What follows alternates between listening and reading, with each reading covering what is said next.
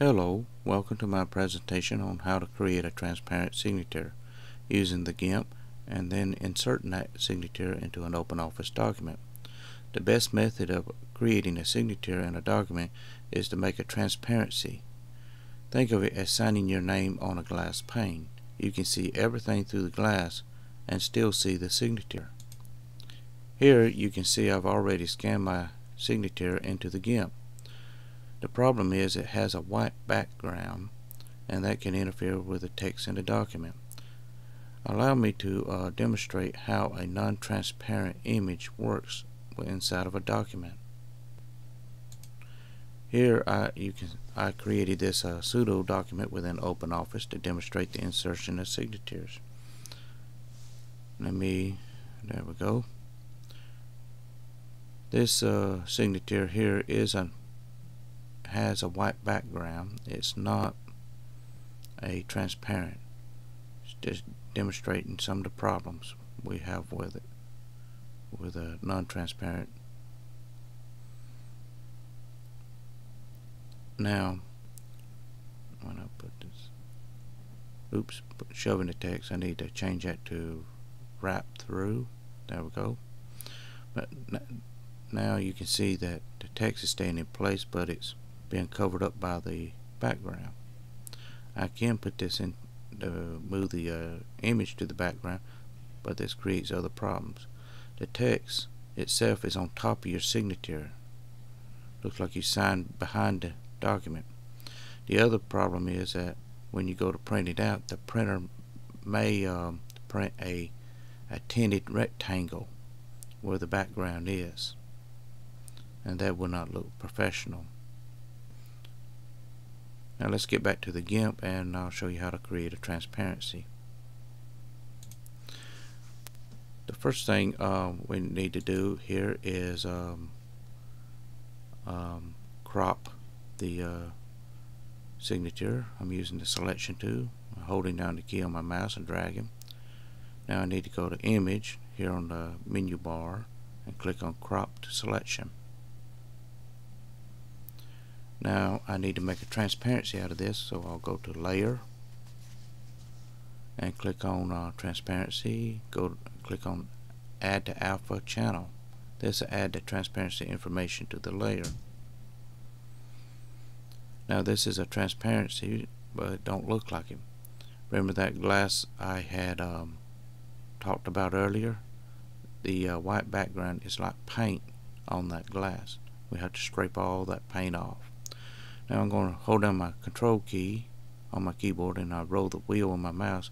This allows me to zoom. Well, now we can see it a little bit better. I'm going to take this eraser. Oops.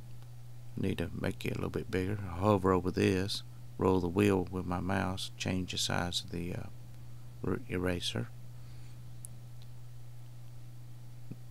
As you see, this gray checker board as in the background there, it's appearing. This is the Gimp's way of representing the transparency.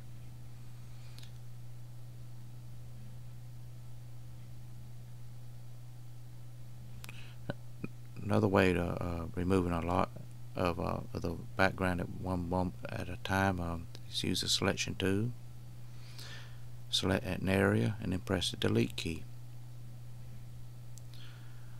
I can go ahead and manually work my way around the signature, erasing every bit of this, but with the Gimp there is a tool that makes it a whole lot easier. It's called the fuzzy select tool. That's it right there. All I have to do is click an area. Now all this white area outside the signature has been selected. All I have to do now is press the delete key and it deletes it.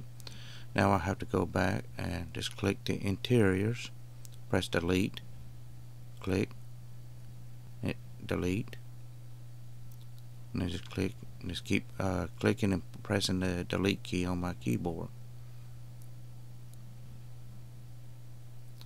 There we go. We now have a transparent signature. but I need to darken this up a little bit. I'm going to click on paintbrush and click on overlay, and got to make sure it's you have a black color selected. Make this a little bit larger so it go a little bit faster. And it's not working. Oh, I have a area here still that's selected. When you have a selected area, you only can work in that selected area. I'm going to go back to my selection tool, select it, and then click. See, the selection is now gone. Now I can go back to my paintbrush and start the overlay process. Here we go. The overlay marks everything but the transparency, so the signature gets darkened and the transparency stays the same. This will make it show up really good in your document. Now I need to save. I'm going to click on File and Save As. It's very important in the Gimp that you include the extension, because the Gimp can handle so many different files, and so we got to tell it what kind of picture format we're going to use.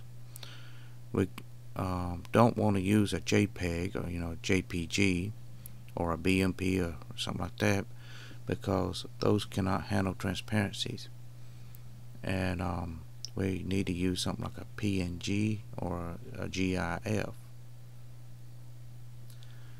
because those two file formats or picture formats can handle transparencies. See, there's a GIF, that's GIF, and then here's a PNG. My preference is just go ahead and use the PNG and save that. If you'd use something else besides the PNG or GIF, then a background would have been reinserted back in. Now let's go to OpenOffice here and insert the signature. Let's go up here to insert on the menu bar, picture, from file. Here we go. Now we just need to surf to the location. Click that, open. There we go. Now let's see here. Right click, set this to wrap through. If you notice, the signature is on top of the writing, and it's also this text is showing through. You can make adjustments by clicking on it. You can cause a frame with the dots reappear. You grab the dots and to size it, just dragging to resize it. I hope this has been a help to you. Thank you for watching.